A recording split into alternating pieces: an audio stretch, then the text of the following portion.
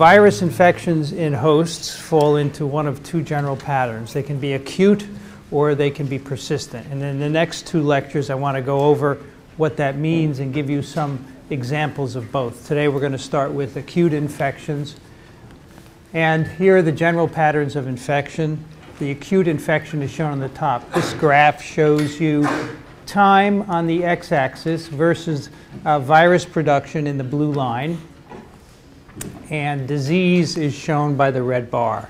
So in an acute infection, which is at the top here, you have relatively rapid development of viral titers and disease, and then it goes away. Your immune system engages. For the most part, you clear the infection. So the time can vary a bit, but it's a finite infection. It comes and it goes. That's why we call it acute. And we're going to talk about examples of this today. Now next week, next Monday, we'll talk about persistent infections. And these are basically infections that stay with you for your life. That's my definition. An infection that stays with you for the life. Yes? Sorry, what's the blue line? The blue line is virus production. So you get a defined period of what? And PFU. PFU, sorry. Well, PKU. That means something else, right? I don't know what I meant. It's okay. PFU. It's not a problem. So the persistent infections stay with you for life. So all of you are persistently infected with a couple of herpes viruses, and we'll talk about how that works on Monday. And these are some of these persistent patterns down here. You can see the virus is produced for a long time, sometimes in bursts. You don't always have disease and so forth. We'll go into that more next time. Today I want to focus on acute infections. Here's a typical acute infection. Again, we're looking at virus growth on the y-axis in PFU, okay, not PKU. I don't mean to single you out. I think it's funny. It's okay. And duration of infection, the time. So the virus comes in here, gets into the host. The virus starts to grow. That's the red line. You have innate defenses. Intrinsic and innate defenses are engaged. And as the virus titer rises, you engage the adaptive response. And then finally, as the adaptive response kicks in, the virus is cleared, disease is resolved, and eventually there's no more virus, and you have memory. So this is a key point. There's no more virus after the infection's over. There's no more virus and no more virus genomes. That's what an acute infection is. It's an infection that comes and goes and is resolved. And what I'd like to do today is give you some examples of these using well-known virus infections, which will help illustrate what an acute infection is. Now, all infections are characterized by an incubation period, and this is the time before symptoms of a disease are obvious. You can't tell that you're infected. However, viruses are in you, the genomes are replicating, you're making an immune response, and eventually you get these global symptoms of infection caused by interferons and cytokines, fever, malaise, etc. That's the incubation period before the typical signs of the disease arise. So for influenza, coughing, runny nose, sneezing, etc., those would be the typical signs. But before that, as the virus comes in, first you don't know it's there, and then you have these global signs of infection that are shown at the bottom there. So that's the incubation period, followed by the overt disease. And this goes for both acute and persistent infections as well. Persistent infections often begin with an acute infection that stays for a long time. So here are some incubation periods just to give you a sense of the range that an incubation period can be. It can go from a day or two for some of the respiratory viruses that you see there, getting longer for herpes, for example, 5 to 8 days, polio, 6 to 12, measles a bit longer. And it gets longer and longer and longer for some of these viruses. Rabies, 30 to 100 days. And the one at the bottom here, this is from the textbook. This is AIDS, or HIV-1 infection, a 1 to 10 year incubation period. I actually don't agree that this is correct. The incubation period is at the beginning of the infection. This happens to be a very long, persistent infection, and we'll talk about this separately. Nevertheless, you can see that incubation periods can vary. And many of these are acute virus infections. So rabies is an acute virus infection. it comes and goes. Unfortunately, most of the time you're dead when it goes, but it's over. It doesn't stay with you.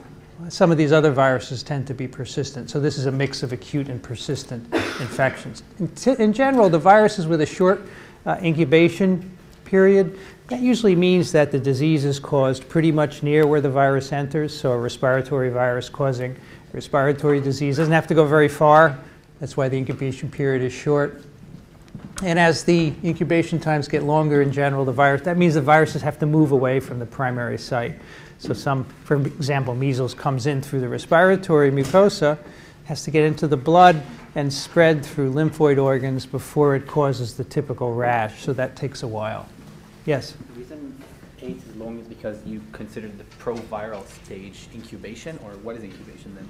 All right, so for AIDS, and we will have a lecture on this, but the virus comes in, there's an acute infection, which resolves. The virus is still there, though, and then the virus stays with you for many, many years, slowly destroying your immune system.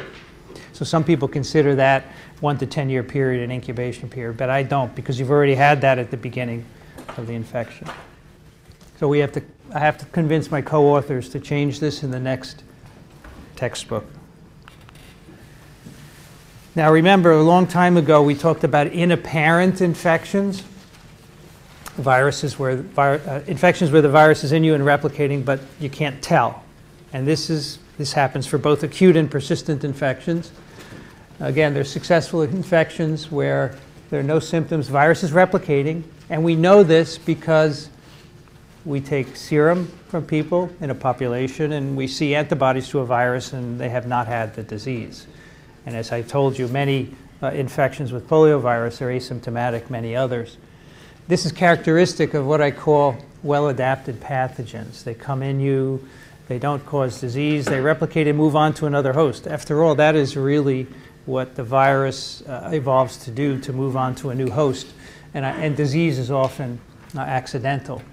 So inapparent acute infections are quite frequent. Not every virus does it, but it's quite frequent. And this is a problem. And an inapparent infection is one of the reasons why acute infections are big problems. Influenza and measles and a number of other respiratory viral infections are problems for epidemiologists, for physicians, for scientists, because they spread very quickly, because you have this large population of individuals who are infected, they're spreading virus, and no one knows it, essentially.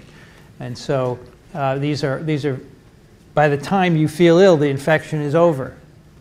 Or if it's an apparent infection, of course, you never feel ill and you're spreading the infection. So many acute infections, when they do become symptomatic, it's usually a few days after virus shedding has already taken place. So you're spreading virus to others. And in closed situations, this leads to rapid virus spread. And that's why these viruses often cause big epidemics every year. So a combination of inapparent infections and the incubation period during which you're shedding virus leads to this issue. It is, which of the following do acute infections and incubation periods have in common?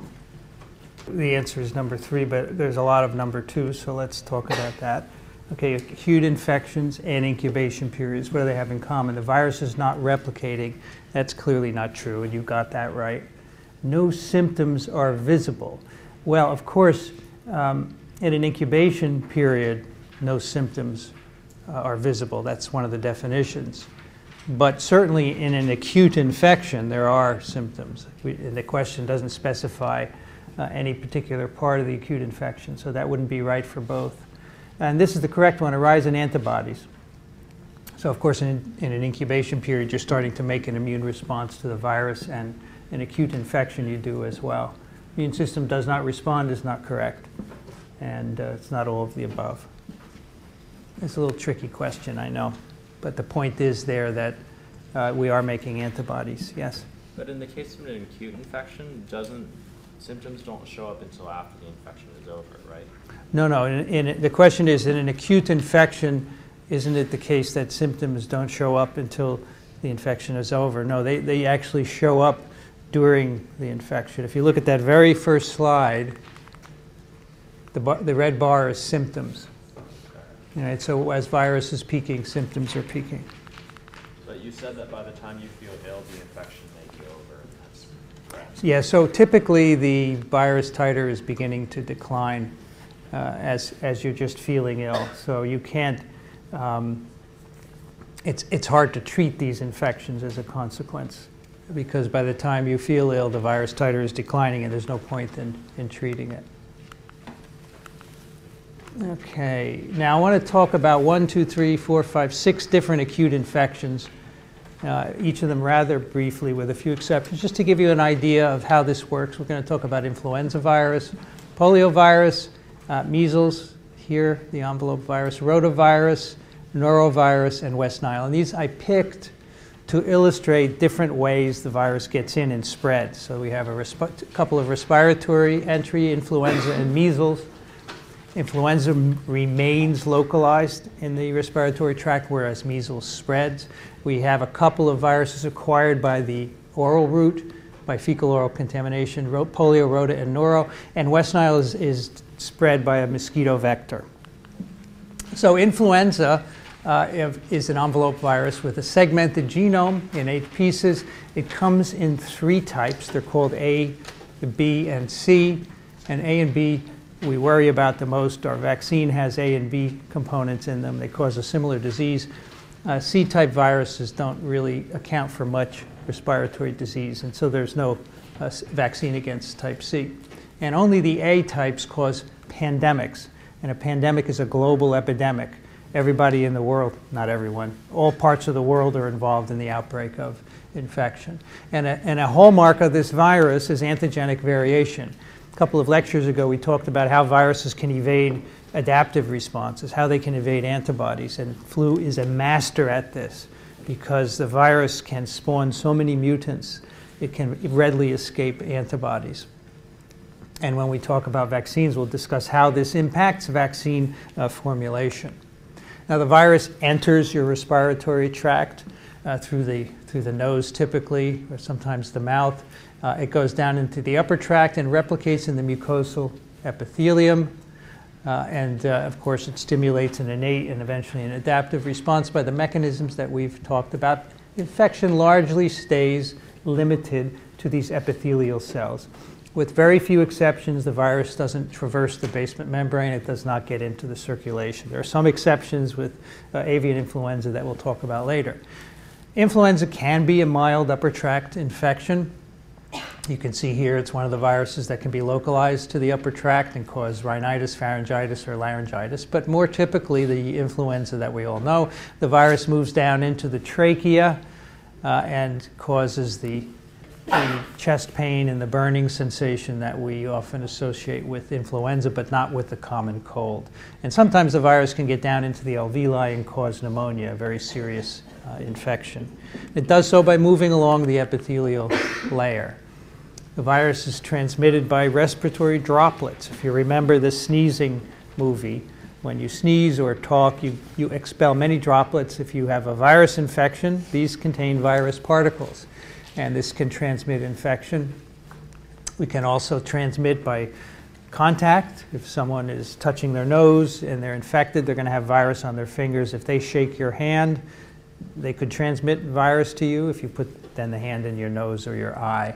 And we all tend to do that quite a bit, and probably also to a certain extent contact with contaminated surfaces. A study was done not too many years ago showing that the virus can survive on banknotes for a couple of weeks. They did this experiment in Switzerland with Swiss banknotes. I think that was an appropriate study. They took banknotes in the lab and they pipetted virus on. And if you mix it with mucus, it can stay infectious on the banknote for 2 weeks. So the sooner we get away from currency, the better. Although I guess Bitcoin is not the answer, right? All right, so that's how it's transmitted. Uncomplicated influenza, which is what most of us get, there's a short incubation period. So again, acute infection associated with an incubation period. And then all of a sudden you feel it. You can pinpoint the day you get flu, usually in retrospect. You get a headache, you feel chilly, you get this dry cough, and then you get a fever with muscle aches, and you don't feel very energetic, you don't feel like eating. The fever peaks very quickly, and then it declines and is gone, but as you'll see, it's replaced by respiratory symptoms. And in very young and very old people, this typical influenza can be very different. It can be much more severe. As the fever goes away, you get a cough. You get a very productive cough. It's very unusual. You initially get this really high fever, not much respiratory activity, and then all of a sudden you get a cough, and then towards the end you're making a lot of mucus, and that is what a productive cough is. You're making a lot of mucus. And then even after the virus is gone, the cough and feeling lousy can persist for quite a long time. And this is in part because many cells in the respiratory tract are destroyed and they have to be repaired. And that's a combination of virus replication and cytotoxic T cells killing the infected cells. And as I said, the virus can replicate throughout the tract. We'll talk about the influence of sialic acids on the replication because different influenza viruses have preferences, and we have certain sialic acids in certain places, and the relevance of that will become evident a bit later. To diagnose influenza, these are some of the criteria that are used. It's called influenza-like illness, or ILI, fever, at least 100 degrees, cough or sore throat, and no other known causes. So if you show up in the flu season at a physician's office with these symptoms, they will assume you have influenza and give you an antiviral. They do have rapid lab tests that they can do in the office. They can take a respiratory swab and do these dipstick type tests, but they're really poorly accurate and are not really, most physicians will not end up using them. You can do PCR or culture or serology, of course, but that takes a lot longer. And by the time you did all of that, your infection would be waning. So the diagnosis is pretty much by these very simple symptoms in the right time of year. If it's the summertime, they're not going to think influenza, of course. Here are a couple of interesting studies just giving you an idea of the pattern of virus shedding. So on the top, this is actually an experiment done in volunteers. So you can infect people with mild strains of influenza virus. You can see these individuals, you pipette the virus in the nose, and that's day 0. Then we'll look at virus titers here on the y-axis in nasal secretions and symptoms. So the people report how they feel. If they have a score sheet to fill out depending on what kind of symptoms they have. You know, they go from 0 to 1. And so the virus shedding is in the black here. So you can see on day 1 you're shedding a good amount of virus. The symptoms aren't so severe, so you might not know you have influenza. You start to shed virus and you can infect other people. So this is the incubation period. So you're shedding and you don't have many symptoms. And eventually the symptoms increase, and you see when they peak, the virus titer is already declining. So that's what I meant. If you wait till the peak of flu symptoms, when you feel really lousy and you go to a physician, they're not going to give you Tamiflu because it's too late to have any impact. You have to go earlier on, in the first 24 hours ideally, or at least the first 48 hours. This is another similar study where volunteers were also infected, and we're looking at days after virus administration, and we're looking at both virus titer, that's this straight line here. You can see it peaks very rapidly, and here's the febrile illness right here, and it goes away, and then it declines quickly, and then we're looking at interferon here, which peaks early on, and then finally antibodies come up much later, as you see. These are antibody levels way after the virus has declined. So the antibodies don't have any role really in clearing. This is all cellular mediated clearing, but of course the antibodies eventually result in memory, and that's important for your next infection. So again, a very rapidly replicating virus, but then you have respiratory symptoms for quite a time after this. This is a seasonal infection, as we've talked about before. These are isolations of influenza virus from the US from 2004 through 2008. And there's a global network of laboratories that collects specimens from people suspected to have influenza, and they are analyzed for specific influenza viruses, and that's what all these colors are. 3 different A viruses and a B virus. And you can see there's a peak of influenza every winter in the northern hemisphere, very regularly. And off-season, the spring and the summer and the fall, there's not a lot of flu, but there is some, and it's thought that that's one of the ways the virus is maintained until the next season by these little infections that go on in the summertime. This is this year's influenza activity. The season, so this is 2013. It started about week 40-ish towards the end of the year. So typically the flu season starts in roughly October and goes through April or May. And you can see there was a peak at the turn of the year. And these are virus isolation. So percent positive samples are shown here. Of all the samples submitted, these are virus positive. And then these are the particular viruses that were identified in the colored bars. And you can see it's been declining rather rapidly. Week 12, the third month, March, which is what we're in now, is not much activity at all, although there is still some influenza, and it will continue on for another month or so. So this is a very typical pattern for a climate such as ours, where we have spring and winter. Now, influenza can cause very severe disease. It can kill people. And so we have a reporting system in place. And you typically do not sign, if someone dies of influenza, typically the death certificate doesn't have influenza on it. It has pneumonia or some other complication. It's very rare that influenza is put on the death certificate. So to estimate the amount of death, we look at the excess pneumonia mortality over what we consider the epidemic threshold. So again, every year there's an oscillating pattern of pneumonia, much caused by influenza. And the two black lines show you the typical rate of pneumonia. And then in some seasons there's an excess in mortality, like this peak 2012-2013 season. A lot of that caused by influenza, but you can't prove it because you don't typically have virus isolation. And then again, as I said, the death certificate does not have influenza on it.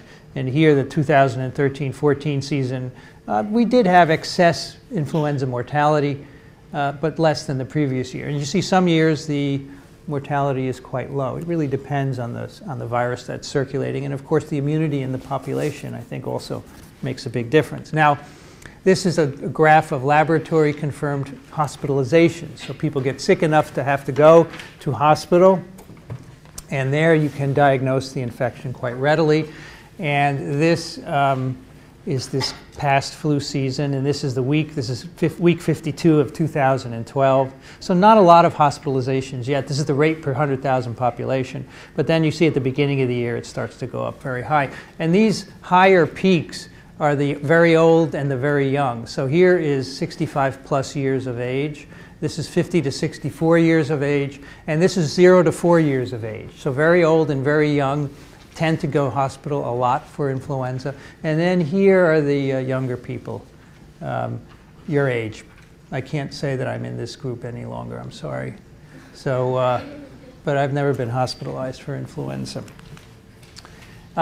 Typically in the US, there's about 35 to 50 million cases a year of influenza. It's a lot. It's a lot of infections. And these are estimates, of course, from serological and virus isolation studies, with anywhere from 3,000 to 49,000 deaths. Now, this is a range based on the past 31-year experience. And that doesn't mean that every year 49,000 people die, but it depends on the particular year, the virus, the level of immunity, and so forth. But often in the press, we'll say flu kills 40,000 people each year. Well, that's not true. It doesn't. It kills a range of people. But that's still a lot of people, and you don't want to be one of them, of course. And you don't want anyone that you know or like to be one of them, or anyone to die of influenza. It's a preventable disease, and that's why we have a vaccine against the disease. You can have serious complications, which are shown here. You can have pneumonia. The virus goes into your alveoli, replicates, causes problems. In many cases, especially in the old, you have secondary bacterial pneumonia for reasons we still don't understand. Virus infection predisposes to strep pneumoniae and other bacteria coming in and causing pneumonia. Generalized muscle pain, sometimes cardiac involvement, often because of belabored breathing in many cases, and a paralytic syndrome that's transient called Rise syndrome. And we don't really understand how many of these arise, but it's probably safe to say that some of them may be related to a cytokine production. What do you do when you have influenza? Well, if you get to the physician within 24 to 48 hours, they will prescribe antiviral drugs, and we have a couple of them as shown here. We'll talk about how they work in the antiviral lecture. But if it's past 48 hours, it's not worth taking because they will not do anything. You can go over the counter, of course, and take things that you think might make you feel better. And then, of course, there's a vaccine which you would take ahead of time, which would prevent you from getting ill in the first place. And we don't, only 40 or 50% of the US takes the vaccine at any given time. And we'll talk more about that in the vaccine lecture. Next question, which of the following is characteristic of uncomplicated influenza? Has anyone had flu this year? No one? Did you all get vaccinated? Amazing. I'm impressed. Good, very good. All of the above, of course. Those are all symptoms of influenza, as I just told you. All right, the next virus is poliovirus, which we've talked a bit about already because we work on this. This is an icosahedral virus, very different from influenza. No envelope, about 30 nanometers in diameter with a plus-stranded RNA genome. This virus enters us when we ingest it. We ingest fecally contaminated material. Feces contains the virus. We swallow it. It passes through our stomach, small intestine, and replicates in the intestinal mucosa. So it's very resistant to low and high pH and digestive enzymes and bile salts and so forth. Gets into the intestinal mucosa, replicates in the cells, causes inflammation, spreads beyond the basement membrane, and gets into the blood. It establishes a viremia. And then in 99% of infections, that's all we see. The virus is produced in the intestinal epithelium. It's shed into the lumen, and we shed virus in large quantity in the feces. And there's no GI symptoms associated with this replication. So most of the time, the virus is simply replicating and moving on. But in 1% of infections, the virus makes its way to the spinal cord. We think that from the blood, the virus gets into the muscle. It enters the neuromuscular junction, the nerve ending, and it's taken by retrograde axonal transport to the motor neuron in the spinal cord. And there the virus replicates, destroys the motor neuron, and if it destroys enough neurons in the cord, you get the paralysis that's associated with 1% of infections. This is a section of a spinal cord from a transgenic poliovirus receptor expressing mouse that we talked about last time. So this mouse had been injected with poliovirus. It was paralyzed, and a section of the spinal cord was taken. And this section is hybridized with viral RNA. So we're looking for viral RNA replication. All these green dots are where the virus is replicating. And these are neurons. You can tell by their size and shape. No other cell in the spinal cord is infected because they don't have receptors for the virus. And here, these darkly staining cells are some kind of immune cell. We didn't identify them, that are coming into the cord to try and clear the infection.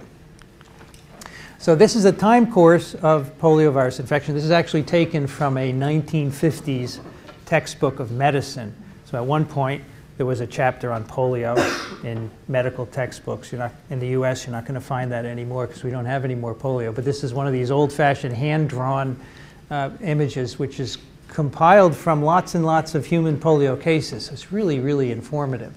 And what we're looking at is time after infection. So the exposure would be here to the virus. We're looking at time after infection. Every panel has a different parameter. So for example, the top is the temperature. So you can see there's an incubation period of about 7 days, and you have a spike in temperature here. You may have a headache, sore throat, nausea, these nonspecific virus symptoms. And then most people clear the infection and they get better. And that's the end of the infection. At the same time, you have virus in the feces, which persists for a long time. So look at this is over 30 days. And so you get better from this seemingly nonspecific infection. You're still shedding virus. You can transmit it to a lot of people. That's why it spreads very effectively. Virus in throat secretions, even virus can replicate there for a shorter amount of time. Associated with that little spike in temperature, you have virus in the blood. So this is virus now in the blood here. It's transient. You can see it goes up and down. And then, as I said, in most infections at the end, but in 1% of the infections, you get a second episode. After the fever goes down, suddenly you get a higher spike in temperature associated with headache, nausea, and paralysis. And that is when the virus gets into the CNS. So this bottom panel is virus in the CNS. You can see there's no virus initially associated with that nonspecific episode, but then the virus gets in the CNS and replicates to high titers there, and that is associated with paralysis about 12 to 15 days after infection. Now, eventually, everyone clears the virus. You may not recover limb function if you were paralyzed, but otherwise the virus is gone. So this is an acute infection. There's no persistence. So we're the only known reservoir of this virus. As I said, it's passed from human to human by fecal oral contamination. We basically have really bad hand hygiene, especially kids, and they contaminate their hands with virus-laden feces, and then they will spread it to other kids. And you just have to watch people in the bathrooms to know that most people don't wash their hands, and if they had polio, they'd be spreading it all over the place. In temperate climates, it's more likely to occur during warm months. There is a long-term sequelae called post-polio syndrome. Many people who initially have paralytic polio, 30 to 40 years later, about 25 to 40% of them get this. That's a return of their paralysis. But it's not an infectious process. There's no virus present. It seems to be that aging, as we age, we normally lose neurons. But if you've lost many to polio infection already, then you can't compensate and you will get paralysis again. And we still have people with this complication in the US because polio was ongoing until the mid-50s. The vaccine has eliminated polio from the US. We will talk more about this in detail. We have two vaccines, one an inactivated vaccine introduced in the 1950s and the infectious oral vaccine introduced in 1961. The last case of polio, 1979, in the US, and there's now no polio. But we will talk about this in much more detail later. The next virus is measles, which is an enveloped virus with a negative-stranded RNA genome, member of the Paramyxoviridae family, one of the most contagious human viruses we know of.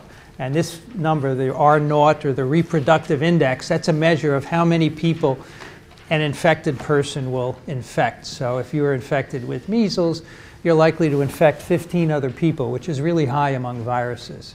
Most viruses are down in the 2 or 3 range. You do need a big population to maintain the virus, 300 to 500,000. And so certain island populations that are isolated, that have small populations, don't get measles because it's not enough to sustain virus replication. There's one serotype of the virus. Now, in contrast, there were 3 of polio, and we need to immunize against all 3 of those. The one serotype of measles confers lifelong protection. This is transmitted by the respiratory route, and we'll talk about how that happens in a moment. And before you get the rash, so the typical symptom of measles is a rash on the skin. Before you get the rash, you're shedding virus and infecting other people. And so kids, back in the day before immunization, they used to get measles and go to school, of course, and the virus is replicating in them, and they're shedding it and spreading it. So that's why you have outbreaks during this incubation period. And there's very little asymptomatic infection with measles. All right, so again, this is one of the viruses where almost every infection causes some kind of symptom, which is good. So, a kid that has a rash clearly has measles and shouldn't be sent to school. But the problem is that a couple of days before the rash, you're shedding virus and you don't know it. Now, the pathogenesis of measles is very interesting. Again, the virus enters the respiratory tract, so it's spread by respiratory secretions, contaminated hands, and so forth. It goes into the respiratory tract, but the virus doesn't actually enter the respiratory epithelium.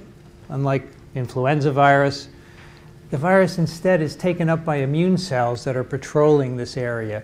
Dendritic cells, macrophages, even lymphoid cells. They take up the virus and bring it to the lymph node, where it then infects T cells and spreads through the blood from there. So it doesn't infect the respiratory epithelium. It's just captured by immune cells. You get a primary viremia. That seeds the virus to other organs, including the spleen and secondary lymphoid organs where there are lots of lymphocytes. The virus likes to replicate in lymphocytes. And then you get a secondary viremia. All right, so the primary is the result of the initial virus coming in, replicating, and then you have a secondary. And that secondary viremia brings the virus to the skin, where you have an immune reaction that causes the rash. So it takes a little bit of time for the virus to get from the respiratory tract to the skin. Now, this virus is spread by respiratory secretions, but if it doesn't replicate in the mucosal epithelial cells, how is it spread? Well, this was a mystery up until a couple of years ago. And someone figured out that what happens is there is a receptor for the virus on the basolateral surface of the respiratory epithelium. All right, so that's the respiratory epithelium during entry. And now the viremia brings virus there. There's a receptor called nectin-4 on the bottom. It's not present on the top. There's no nectin-4 receptor on the top of these cells, so that's why the virus doesn't infect them initially. But the virus can access these cells, this receptor. The virus may be brought there by infected immune cells. And the virus replicates in the epithelium and then is shed in the lumen, and that's how you spread it to others. So it takes a couple of days for that shedding to begin, but it does begin before the rash initiates. So it's really unusual. The virus doesn't enter the epithelium. It passes through it in an immune cell and eventually does replicate later on as it enters the basolateral domain of the epithelium. Now, in addition to the rash, there are some rare complications of measles. You can get encephalitis, a brain infection, which is problematic, and also a long-term chronic infection can result. So here is one example of an acute virus infection that can lead to a persistent infection. This is a long-term event that happens 30 to 40 years after measles, and it involves chronic neurological degeneration. We don't understand what's going on. There's some evidence that bits of the viral genome are present in the brain of these individuals. It's rather rare, but always fatal. So that's an example of a virus with both acute and persistent phases. So uncomplicated measles, high fever, respiratory symptoms, cough, runny nose, inflammation of the conjunctiva, and of course the rash from the face to the extremities, very typical of measles. And also another feature is called Koplik spots. These may be hard to see, but this is basically a rash on the inside of the mouth, which is basically virus infecting the cells and causing syncytia formation, the fusion of cells to give you multinucleate cells. So very early on in infection, you can actually get a presumptive diagnosis of measles by finding these spots in the mouth of the infected child. Some complications, as I mentioned, encephalitis, 1 in 1,000 infections, so that's pretty frequent. So you don't want to have measles, because 1 in 1,000 is quite a risk. Bronchitis, pneumonia, ear infections can result. Fatality, 1 to 2 in 1,000. That's a lot. And if you have poor nutrition, it goes even higher. SSPE, the long-term neurological sequelae. And of course, this virus causes immunosuppression. As we talked about last time, it replicates in immune cells, and that's the main cause of death in third world children who get infected with other agents, other viruses, and other bacteria. Now, at one time in the US, these were the numbers for measles, 3 to 4 million infections a year, 400 to 500 deaths, 48,000 hospitalizations, and 1,000 kids every year chronically disabled from viral encephalitis. This is why we developed the measles vaccine. And by 2000, transmission was stopped. It's now given to kids as part of measles, mumps, and rubella vaccine. It's 3 different viruses at once. Very sadly, in 1998, a British gastroenterologist, Andrew Wakefield, published a paper saying that this immunization caused autism.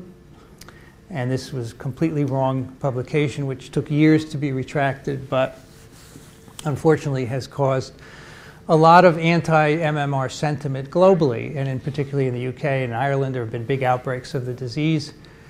In the US, we have now entered a situation where we have mostly gotten rid of measles, but there are outbreaks, especially from strains brought in across the pond there. And there's an outbreak ongoing in New York City.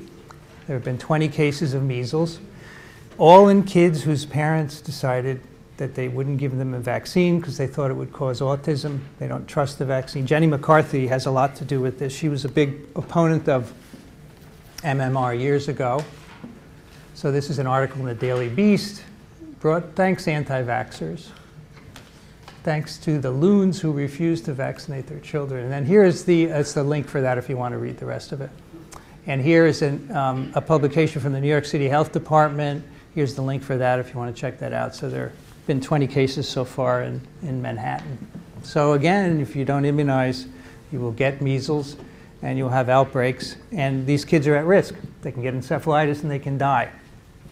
And there are no side effects of the measles vaccine whatsoever. It's been studied intently. I absolutely do not understand the failure to vaccinate against this disease. This is the way measles look like in the US. Lots of cases in the 50s and 60s. Vaccine licensed here in the 60s and pretty much gone except for these little outbreaks that we get. I mean, these are not huge outbreaks, right? But no kid should get measles or have complications from it. There's still a lot of measles globally because we can't get the vaccines to many countries. This is a colored map showing countries with no measles, and there are a few of them, you can see here, with a few cases of measles and with 100 to 999. Unfortunately, we're in the 100 to 999 country, which is crazy. And then some countries have over 1,000 cases, and that's because vaccine distribution isn't very well done. But if we could get the vaccine to everyone, we could get rid of this infection. This is a human-only infection, so it's eradicable. But the vaccine is injected, so you need trained healthcare personnel to administer the injection. It's not so easy to administer. And once polio is eradicated, the plan is then to eradicate measles. So again, this is a feasible goal, but if people are not going to take the vaccine, you can't eradicate it, obviously. We'll have more to say about that in the vaccine lecture. All right, the next question is, which of the following is a good reason to get measles vaccine? I see I have an agenda here. I want you guys to go on in your lives when you have kids to make sure you immunize them. But wasn't there a huge problem with polio, with the polio vaccine, especially in Nigeria, which is that there was a oral polio vaccine that could also be infective, and that. All right, so there's no problem with any measles vaccine, right? Let's not get off the topic. This is measles. There is a problem with polio vaccine. And we will talk about that in the vaccine lecture. But Nigeria stopped immunizing, okay? They stopped cold turkey because they didn't trust the Western product. And that screwed everything up because now Nigeria still has polio, even though they resumed immunizing afterwards. So that's a very interesting story. We will talk about that in quite some detail. Now, one of the polio vaccines does have side effects. It causes polio. And that's a problem. I totally agree. I totally agree. But it's not measles vaccine. This is a different vaccine. This vaccine doesn't cause measles. We used that virus in the US from 1960 to 2000. Every year, 7 to 8 cases of paralytic polio caused by the vaccine. And I don't know, why the US public health decided that that was a good move. But absolutely, polio vaccine can cause polio. But that's the only one that causes the disease that it's designed to prevent. But you should not let that influence giving measles vaccine, because measles vaccine doesn't cause measles. It is an inactivated vaccine. It's formalin treated. It can't cause polio. Okay, what do we got here? All of the above, right? Yeah. One person said there's a 1 to 2, yeah, that's true. There is a 1 to 2 in 1,000 chance, but all these other things are true also. Let's talk about gastroenteritis. You guys had lunch? Yeah, but a long time ago. This is a cool statistic. In any 24-hour period, about 200 million people have gastroenteritis, and the amount of water they pass is equal to what passes over Victoria Falls in 1 minute, which is just over 65 million liters. And I got this from a gastroenterologist who knows these things. So that's a lot of water. So I'm going to talk about 2 viruses that cause gastroenteritis. First one is rotavirus. Most common cause of childhood gastroenteritis. You have pretty much all had rotavirus infections, probably very young age and you don't remember it. Used to cause a lot of problems in the US. This is a yearly number now, 25 million physician visits, 2 million hospitalizations, 800,000 deaths. And before the vaccine in the US, all children were infected by 5 years of age, and 1 in 72 were hospitalized. The problem is that when you get diarrhea, you can get dehydrated. If you're a very young baby, you can die without fluid replacement. And often you have to be taken to the emergency room and given IV fluids because a young baby is not going to drink enough to replace the fluids that he or she is losing. And this causes high mortality in developing worlds because they don't have the facilities to rehydrate people. You can't just walk into an ER and get an IV. So there's 5% of all mortality in these developing countries less than 5 years of age. Here's the global distribution now at the moment of deaths. We have used the vaccine in the US, which has pretty much eliminated rotavirus deaths, so we have less than 10 per 100,000. Excuse me, but you see a number of countries still have a huge burden of rotavirus lethality.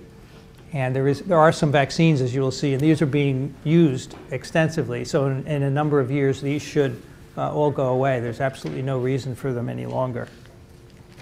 The virus is a double-stranded RNA virus with a segmented genome, and it has 2 shells in the capsid. So this is a member of the reovirus family, which we talked about earlier in this course. Rotavirus was discovered in 1972 from people that had gastroenteritis and couldn't figure out what the cause was. And a virologist at the NIH, Albert Kapikian, was looking at stool with the electron microscope, and he saw these particles. And they looked like wheels. So he called them rotavirus because rota is Latin for wheel. And since then, we've learned that they cause a lot of infections. Transmitted by fecal-oral contamination. Again, we don't have good hand hygiene. And look at all the particles that you make. 10 to the 8th to 10 to the 10th per mil of feces. Of course, it's watery diarrhea at this point. A lot of virions. You only need between 10 and 100 to get infected. So you can see why it transmits so readily. As I said, young children are at the risk of dehydration. So initially, when you're born and within your first years of life, you encounter rotavirus in a variety of ways, from other children, from your family. Older children and adults can get reinfected, so immunity doesn't last, but you get very mild symptoms. So I could be infected and not show any symptoms, and I could shed virus, and if I had bad hygiene, which I do not, I could spread it to unsuspecting children, for example.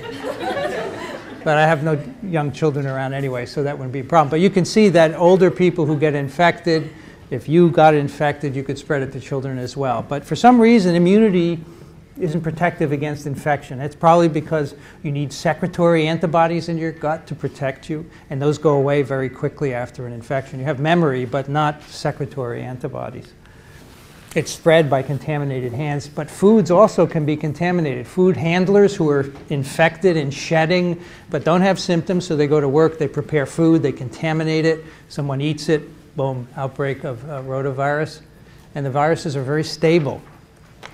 They will last long periods of time. Heck, they have to pass through the GI tract. Of course they're going to be stable, right? So on food preparation areas, they can last for long periods of time.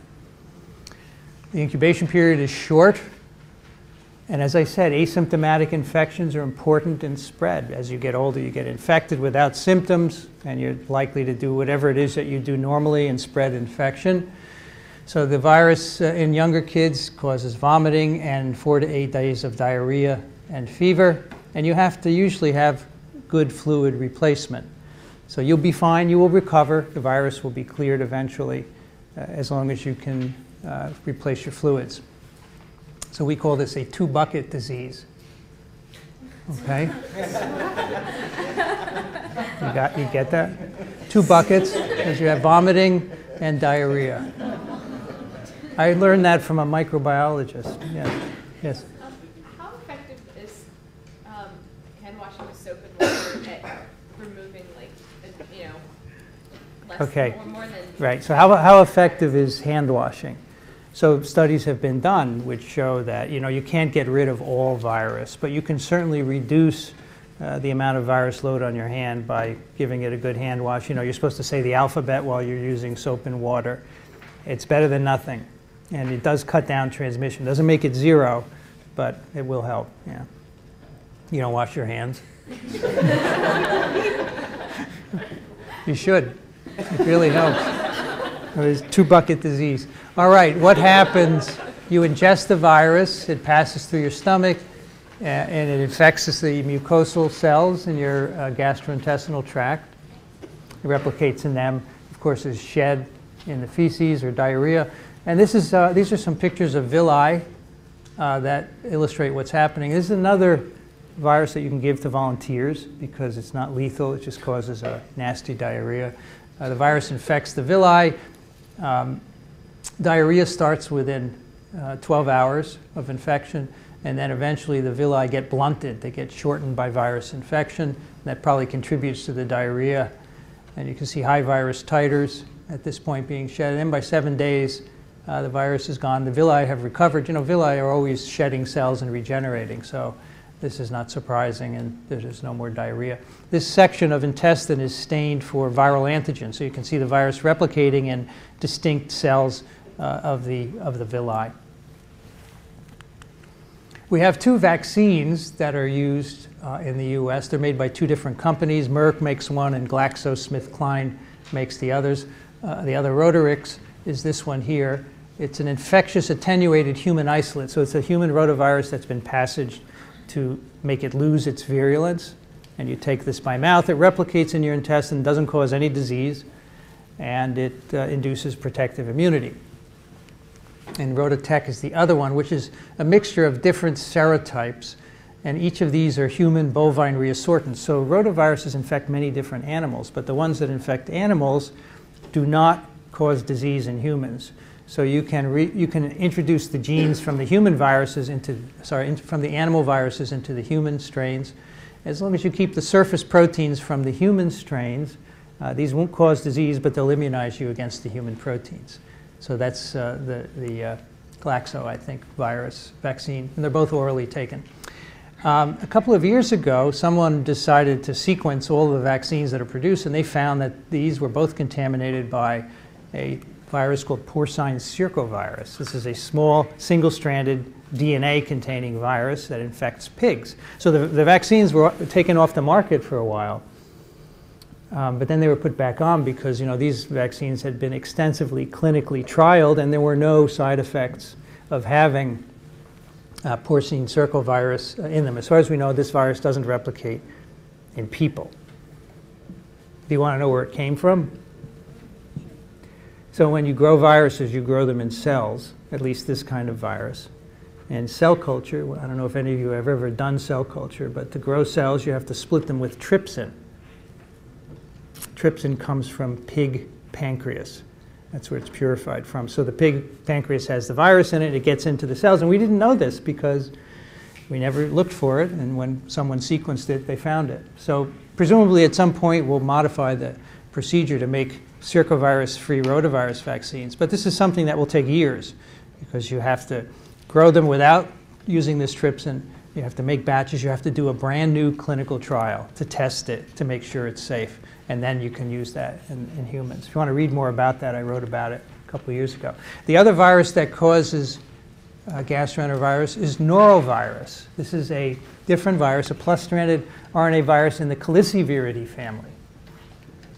And this typically infects older people. So rotavirus tends to infect very young kids because as you get older, you get immunity to it and less disease. Noro can infect a wide range of people, typically older people, and it causes half of all the food-borne outbreaks of gastroenteritis. That's 23 million cases a year of gastroenteritis in the US. And we still haven't figured out how to grow this virus. We cannot propagate this virus in culture, so hard to make a vaccine. So these are the known causes of food-borne illness in the US. This is tracked very carefully because people are always getting sick from stuff that is in their food. Here's norovirus, 49%. Bacteria are a big cause, of course, and then other things here as well. So when you finish this course, you're not going to go in a bathroom, you're not going to eat anymore. I'm really sorry about that. Norovirus, gastro. Yeah, it's also, it's great, isn't it?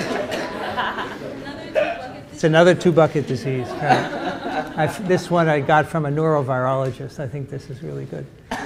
It's also fecally, orally spread, just like rota with poor hand hygiene, but also from food handlers, as you'll see.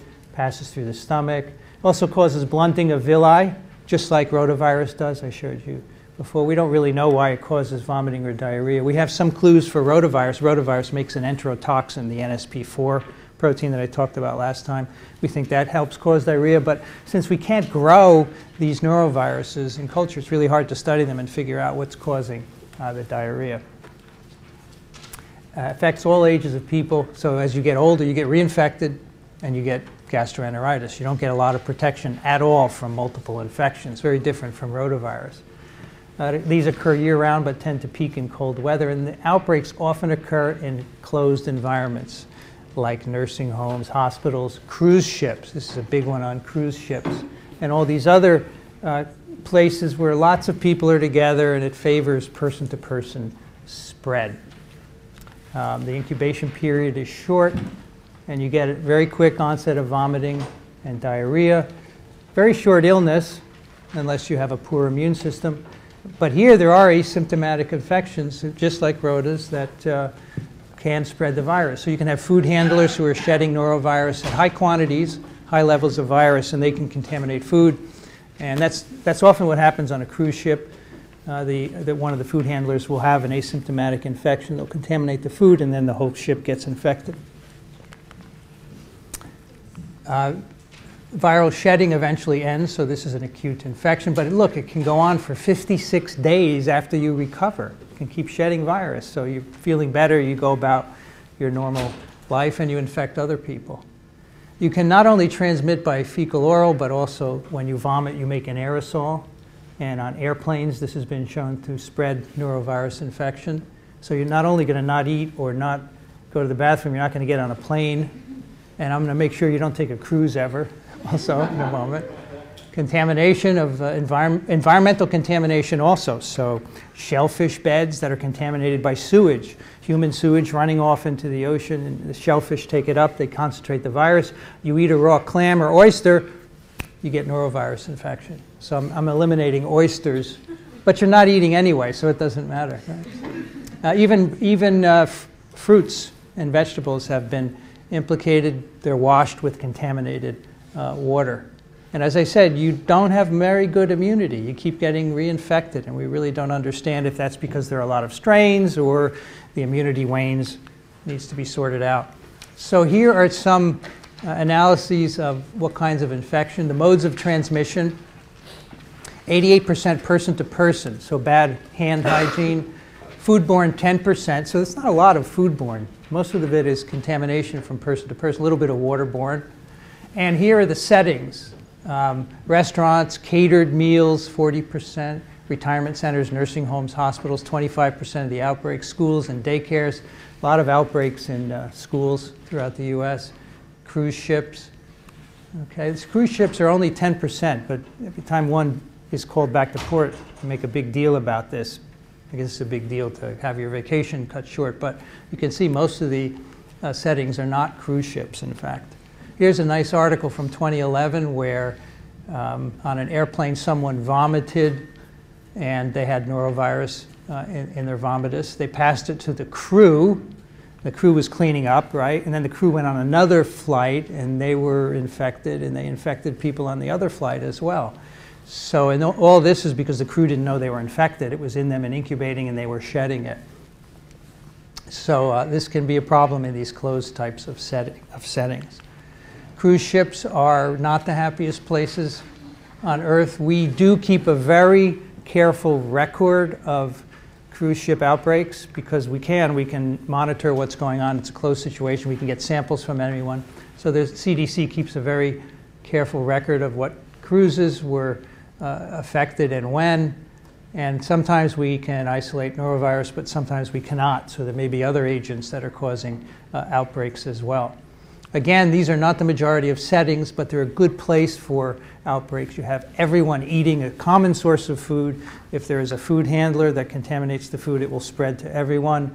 If one person is infected who's not a food handler but a passenger, they can easily spread it to others as well.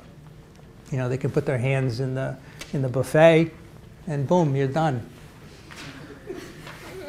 So we track illnesses on cruise ships, close living quarters, new passenger arrivals may bring the virus. You know, they bring these ships into port, they clean them, but you can never get rid of everything. And then they send them back out again with a brand new set of people. So it's going to happen over and over again. So how do you prevent norovirus infection? Wash your hands often. Right, this is CDC recommendation. Rinse your fruit and vegetables well. Cook your shellfish. Clean your surfaces. And if you are sick, don't prepare food for others. And stay away from the mints in the restaurant. Even if they're wrapped, okay, as you go out the door, don't pick up a mint. People have done studies on these things, and they're totally contaminated, all right? Do not pick up. But you're not going to eat anyway, so it's not a problem. All right, so you can help yourself if you do the right things. All right, next question is, rotavirus transmission could be curbed by, you have to get this one right, every one of you, except someone who doesn't wash their hands. Is someone like joking? Has to be. I think you do this to bug me sometimes. I forgot to tell you, so norovirus is one of those viruses that you can give to people, and classic studies are done with medical students. We can't grow this virus in the laboratory. So how do you think we give these medical students norovirus? What do we feed them? Yeah. We give them filtered diarrhea. Okay, so the medical students sign up for this. You get paid $300. You go in on Friday, you drink this, you get sick over the weekend, and by Monday you're well and you can go back to classes. $300. Not worth it? No. But I think they flavor the diarrhea. All right, last virus is West Nile. I like this cartoon. So West Nile actually was not isolated in Egypt. It was isolated in Uganda. The West Nile district of Uganda in 1937 was not present in the Western Hemisphere until 1999. It arrived here in New York City. And its sequence is identical. The New York isolate is just the same as a virus isolated from a goose in Israel. So somehow the virus came from Israel, so it's present in birds in various parts of Africa and in the Middle East, and somehow it came to the US, maybe in an infected passenger, and has since spread throughout the entire US. So here's the spread of West Nile in green. It's overlapping another virus. So the whole US, much of Canada, extending down into South America, and also great parts of Europe, Africa, Asia, and Australia as well have this virus. So originally it was just present here. And it infects many birds and is carried by mosquitoes as well as other kinds of vertebrates. It's a flavivirus. It is an enveloped virus with glycoproteins lying parallel on the surface with an icosahedral capsid inside. It's a plus-stranded RNA virus. In nature, it exists in a cycle of transmission between mosquitoes and birds. So this is how it's maintained, and the geese in Israel are part of that cycle. Occasionally, when the mosquitoes bite people or horses, for example, these are dead-end hosts, they get disease, but the virus isn't transmitted to anyone else. So in the US, when it arrived, it must have established a reservoir in birds in the US, and that's why it is still here. So the mosquitoes that best transmit it are Culex-type mosquitoes. The incubation period is 3 to 14 days. And 20 to 30% of people who get the virus develop a flu-like illness called West Nile fever. But there are a lot of infections that are asymptomatic. So this virus has spread rapidly through the US without causing a lot of disease. And we can tell this by serological surveys. Lots of people get infected. Because particularly in warm months, we have lots of mosquito activity, and they carry this virus. 1 in 150 individuals develop a neuroinvasive disease. The virus goes into the brain, and you get all these symptoms associated with it.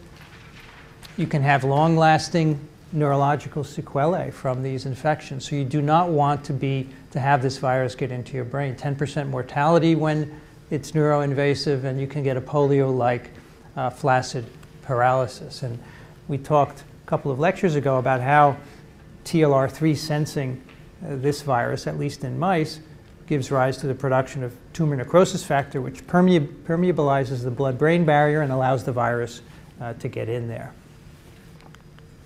So here's how the pathogenesis works. We have the natural cycle of the virus between birds and mosquitoes. So wild birds are okay with this virus. They typically don't die, but when it's introduced into an exotic bird that hasn't seen it before, they die. So we first picked it up in New York because exotic birds in the Bronx Zoo were dying. And a very astute pathologist, she said, this isn't right, and they ended up finding viruses in these exotic birds. But other birds, wild birds, don't get sick from it. The virus is delivered to humans. It's picked up by dendritic cells. The virus can actually replicate in dendritic cells, and they bring the virus, of course, to the lymph node, where it can replicate in more lymph cells. You establish a viremia, and the viremia can bring it to the spleen, where there are even more lymphoid cells, of course, and that gives you a secondary viremia. The host, of course, responds by sensing it with TLR3. You make tumor necrosis factor, and that permeabilizes the blood-brain barrier, so the virus can get in there. We think it may replicate in and kill neurons, but this hasn't been well studied, and there isn't a good animal model for doing that. And in the brain, you also have an immune response. Cells and cytokines come in to try and clear the infection. These undoubtedly contribute to the symptoms. So if the virus doesn't get into the brain, it's a mild infection, but when it does, it's a problem. And here are some numbers for West Nile in the US. From 1999, when it was first introduced, you can see some years, a lot of cases. This is the total number of cases that have been diagnosed. There may be many, many more infections, remember, because a lot of asymptomatic infections. Total cases versus those where the virus gets in the brain, meningitis, encephalitis in the white bars. And the last one there is data for more recent years, but not all nicely accumulated such as it is here. The case fatality ratio rises as you get older. So this is a very nice example of how very old individuals are susceptible to fatal disease. So this is death induced by West Nile virus. You see young individuals have no problem with the infection, but in older individuals starting at 40 and above, the case fatality ratio goes up. In 2012, this was the West Nile activity in the US. These circles are West Nile confirmed human cases. You can see they're spread pretty much throughout the US. There are concentrations in the middle of the country where mosquitoes breed well, and in California as well, but every state have it. We have it here in New York as well. And that year there were 5,300 cases, 2,700 neuroinvasive cases, quite a good fraction, 243 deaths. So you know, this is not a large number in the scheme of things, but again, you really don't want any deaths from these diseases if they can be prevented. Sometimes blood donors transmit the infection. The blood is screened for West Nile virus, but in some cases it isn't picked up, and transmission occurs that way, in addition to mosquito bites. So at the moment, the only thing we can do to prevent West Nile is to do mosquito control. And so we try and eliminate standing water where mosquitoes breed and so forth, use screens on windows, very low-tech solutions, but it does work to keep the mosquito population down. And people are working on a vaccine, which I think eventually would be available to anyone who wants it.